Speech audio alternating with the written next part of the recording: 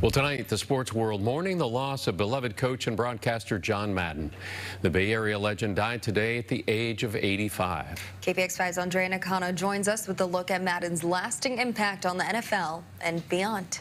Yeah, John Madden was football, and for fans here in the Bay Area, he was their Hall of Fame coach that brought Raider Nation its first Lombardi trophy.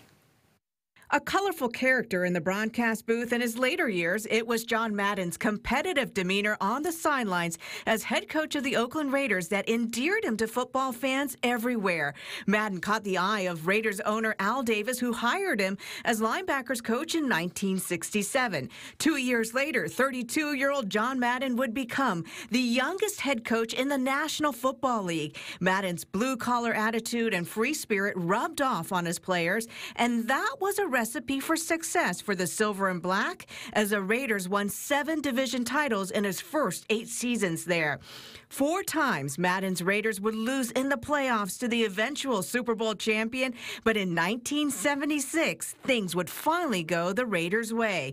After losing just 1 regular season game, they faced their conference rival Pittsburgh Steelers in the AFC Championship game and beat Pittsburgh to advance to Super Bowl 11 in Pasadena. The Silver and Black beat the Vikings 32-14, giving the Raiders their first Super Bowl championship. How's it feel? Great. Great. Waited a long time for it. After 10 seasons at the helm in Oakland, Madden walked off the sidelines for the last time in 1978. In 2013, he spoke to KPIX 5's Vern Glenn about the secret to his success. What was the driving force? What was the fire in the belly that kept you going?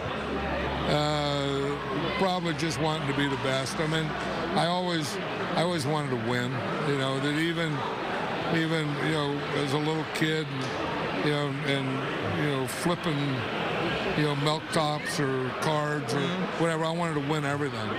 And I think that's important because, I mean, everyone probably wants it, but then I wanted it so bad I was willing to work for it. I was willing to put the work in to make it happen. Madden then found a new passion, one that would put him in the homes of nearly everyone in America and the hearts of football fans everywhere.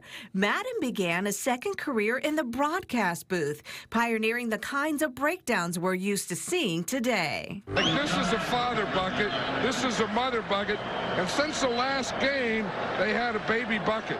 Madden was tapped to broadcast 11 Super Bowls, Monday Night Football, and maybe more notably Thanksgiving, where he would begin a tradition that continues today, awarding turkey legs to the most valuable players of the winning team. His lovable persona brought him numerous endorsement deals, and in 1988, he was immortalized as one of the greatest-selling sports video games of all time, and with well over 100 million copies sold to date, the game affectionately known as Madden.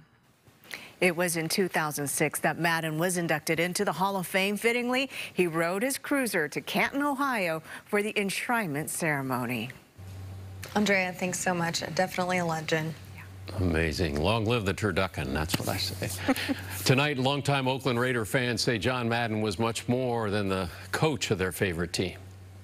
John, as the greatest Oakland Raider head coach and greatest coach ever, was more than a football coach for us. He was an icon here in the East Bay that guided us in terms of how we think, how we approach life, how we grind. We have seen an outpouring of condolences and memories of John Madden on social media tonight. Definite sign of the huge number of lives that he touched.